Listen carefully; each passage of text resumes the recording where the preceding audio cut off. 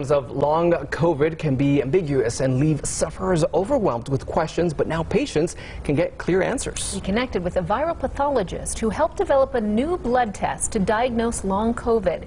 He's also the CEO of the Chronic COVID Treatment Center. We really have, a start-to-finish approach to making these long-haul patients better. Dr. Bruce Patterson is a former medical director of diagnostic virology at Stanford University School of Medicine.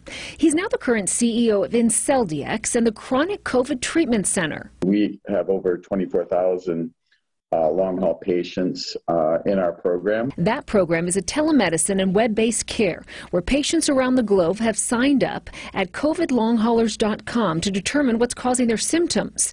Now, there's a whole spectrum of chronic inflammatory diseases that share long-haul COVID symptoms. While the majority are being treated for long-haul COVID, the unique blood test has determined others have something else, like post-Lyme disease, fibromyalgia, and or chronic fatigue. We know from the patterns in our test, whether or not, and that's in the newest publication of ours. Okay. We know the patterns of Lyme, and we know the patterns of true long COVID. We know the patterns of chronic fatigue syndrome, so we can appropriately classify them and recommend treatments that are appropriate for what they have. And while the company may have developed the tests, they aren't run by the company. They're run by registered, licensed reference laboratories around the United States. Okay. Licensed laboratories in the EU.